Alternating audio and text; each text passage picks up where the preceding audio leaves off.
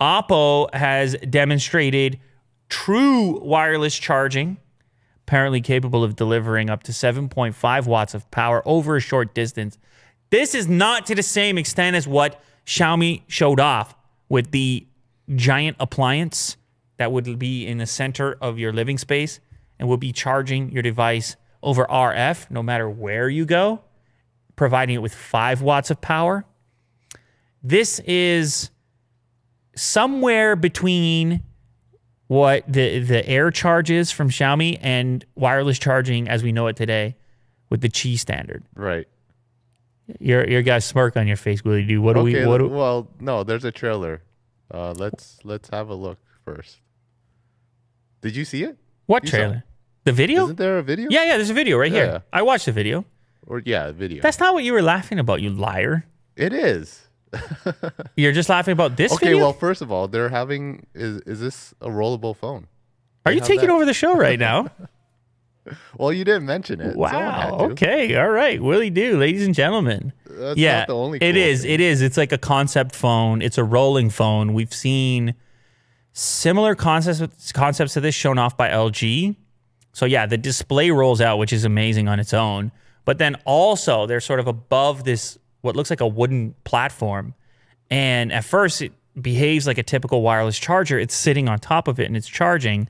Then the motorized rollout happens, looks very cool. But then when the device is lifted up, even, you know, I guess what looks to be about a, well, not quite a foot away, but a handful of inches away from the surface. I'm guessing they actually probably say how many.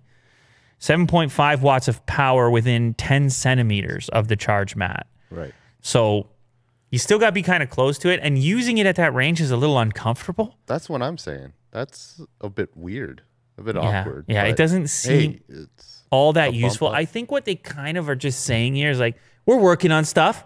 Sure. We're working on stuff. Yeah.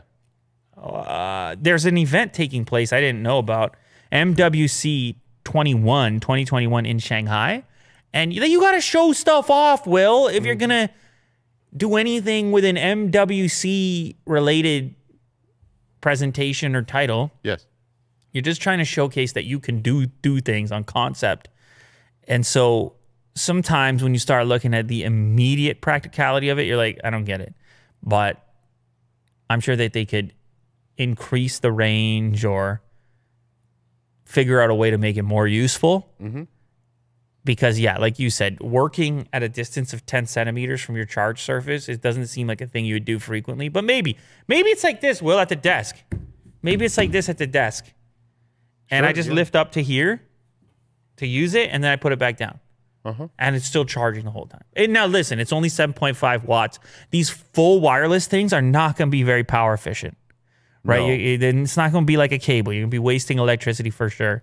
And it's 7.5 watts, so it's slow, but it is faster than what Xiaomi showed off with the RF delivery, and that thing was only 5 watts. So that's important to note. But you know what? I agree with you, Will. The rolling aspect is probably cooler than the charging aspect. Yeah. And it kind of got overlooked because of the charging aspect in their launch video there. Overlooked by, well, not overlooked, but like it was a secondary component in the article.